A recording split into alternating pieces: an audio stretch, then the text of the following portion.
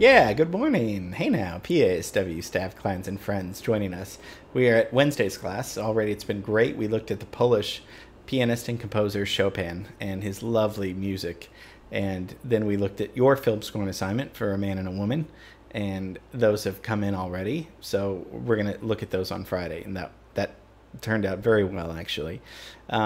So we're going to coast a little bit through the city and go to kind of a suburb a little bit. It's still a big city in its own right, but we're gonna look at a theater first of all. But before we even look at the theater, we need to talk about where we're gonna go. We can't just be floating in Koreatown or the Hollywood sign. We need a base, right? So let's go from Hollywood to Pasadena. We're gonna talk a little bit about Pasadena today, and Pasadena translates to crown of the valley. That's pretty much what it means, of the valley. And there are a lot of valleys, and that's where the San Gabriel Mountains are. It's beautiful over there. And Pasadena is about 11 miles north of downtown. And if you know that little, it's the Arroyo Seco roadway. It's a freeway, but it's a roadway, which takes you into Pasadena. You've probably been on that kind of little roadway. That's the first freeway in California.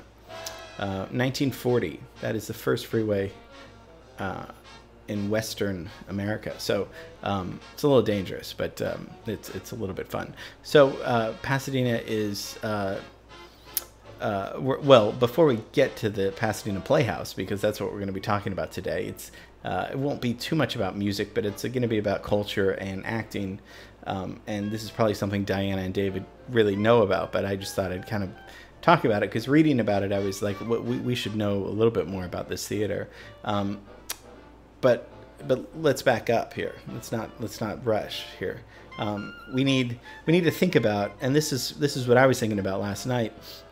You know, we talk a lot about movies, the evolution of movies, how, you know, vaudeville and stage, and Sid Grauman last week with the Chinese theater and the Egyptian, and D.W. Griffith making the first feature film for the most part. This is all, you know, 1900s to 1920s, you know, right around there. The evolution of editing and film reels, that's all well and good. What's going on with the actors, though? What happens to the stage people? They don't like this. This is turning into, I mean, by the mid 1900s, you know, I mean, they don't like it so much where they even start a group around 1912. They started a group, and the period's known as the Little Theater Movement. And this developed in multiple cities, not just Pasadena or LA, throughout the U.S. And it was kind of a cause to maybe save the theater in a sense. But if you think about when movies started coming out in the early 20th century, it was not something anybody wanted to be a part of, especially actors. There was this one book that I read where this guy came from New York and he was desperate for work. And I think they paid him $100 to shoot something just for a day, which is a lot back then. This is the early 1900s. And he was like, yeah, sure, but don't use my name. And he felt like, you know, violated in the sense. I mean, you prostitute yourself to be in movies. This was not a high, you know, now everyone would sell their grandmother out to be in a movie. But this was not something admirable or even something that you would talk about without feeling ashamed or embarrassed, because it was just lowbrow.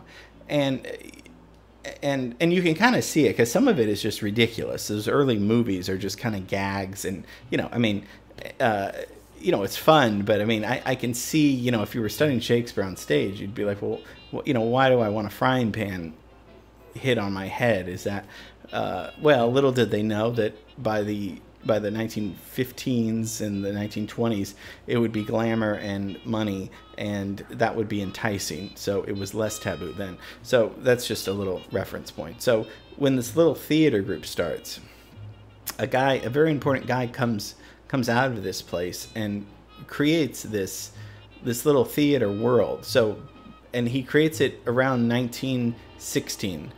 And Gilmore Brown is the name. We're going to be talking about Gilmore Brown today. He's a writer-director, and he starts producing plays at this little burlesque theater called the Gilmore Brown Players.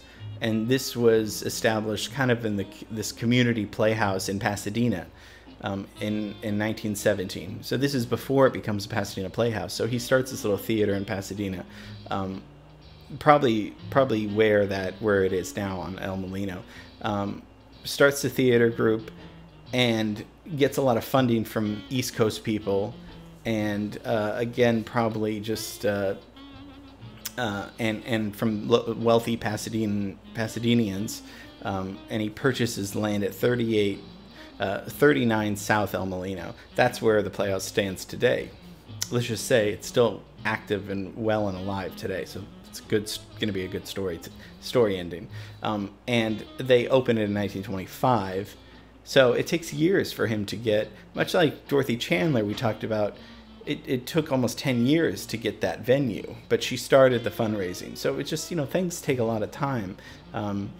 So by 1925, they have the space finally that they have where they can do this acting little world.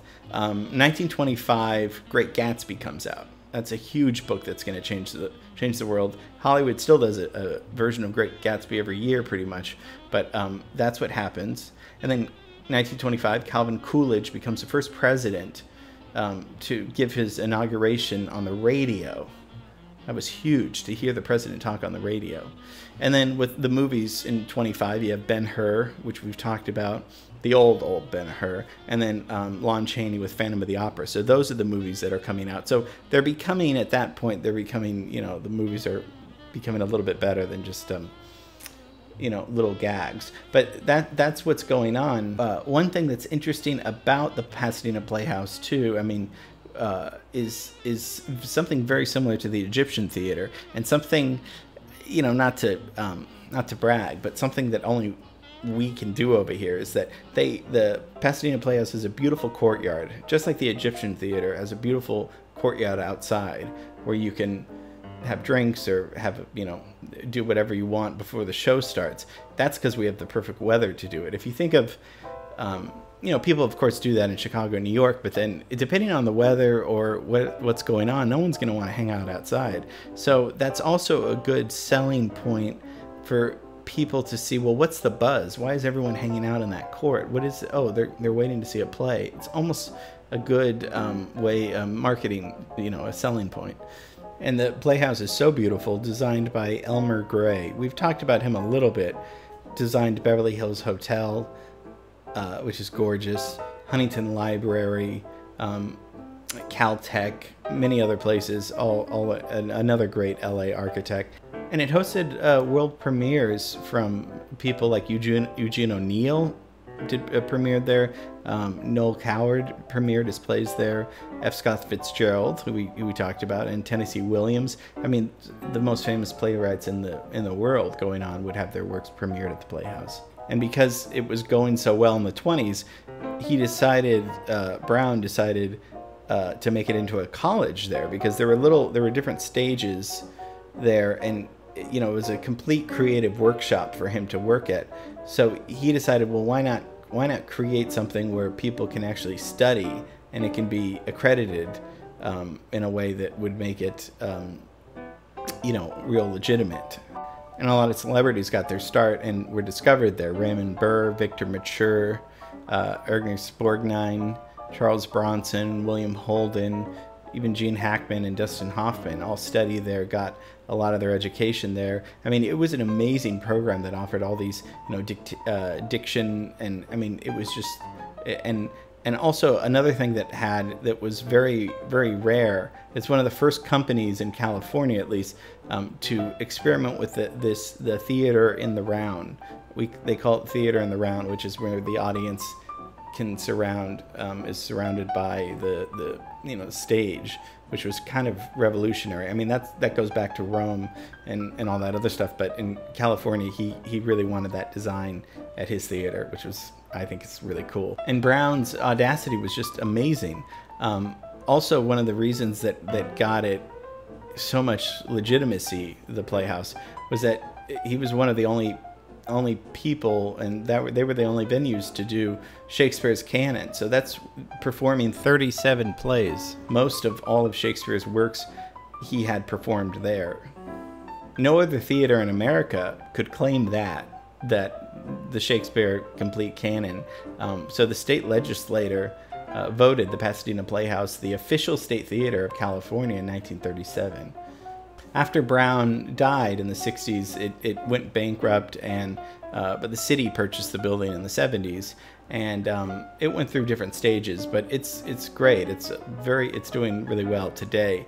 It's a great place to see theater, and it's very cool to know that we have legit. A lot of people put down, I mean, rightly so, that LA doesn't have a theater scene. It's Chicago and New York, and that's true. There's more exciting things happening there. But we do have one of the best stage theaters in the world, really, here, and that's still thriving, from 1925, that has super legitimacy to it, and they put on shows all the time. I've only been once, I think, and that was okay. It wasn't a great show, but I mean, it was. What I do remember is how great the theater was, and beautiful, and walking down, and how well preserved it is. And so we do have one of the best theaters in the world, even though it's not maybe a theater city.